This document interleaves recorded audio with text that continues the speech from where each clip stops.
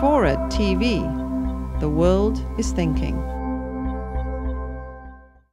First of all, when I made the image, I had no idea it was going to become what it's become. And I actually believe that copyright is important in some instances. I mean, I'm a lawyer. I mean, I'm not a lawyer. Hey, he's a lawyer. Wow, what a slip, huh?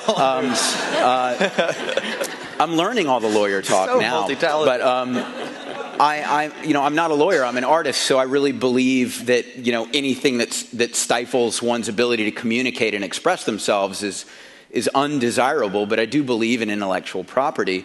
But when the AP approached me after one whole year of the image being out there, and in every interview I did, I acknowledged that I did a Google search and used a reference from the internet that was an AP photo.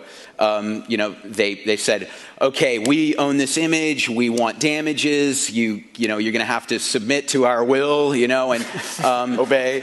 And I said, well, I don't think I should have to, but if it'll make you feel better, I'll pay what would have been the original licensing fee for the image.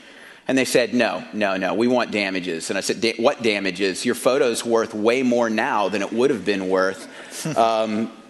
And I thought about it, and I said, do I really want to complicate my life having to fight the AP? I made the image to help Obama. That's done. Do I even really care now what happens with it?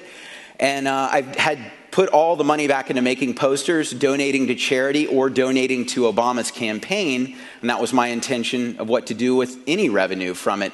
But I thought, well, since it's not about the money, it's about a lot of artists who aren't in the position that I'm in, where if, hey, up against the wall, I can license an image if I need to. And to avoid legal hassle, I may have to do that. In a lot of cases, I'm high profile now. I might be watched closely.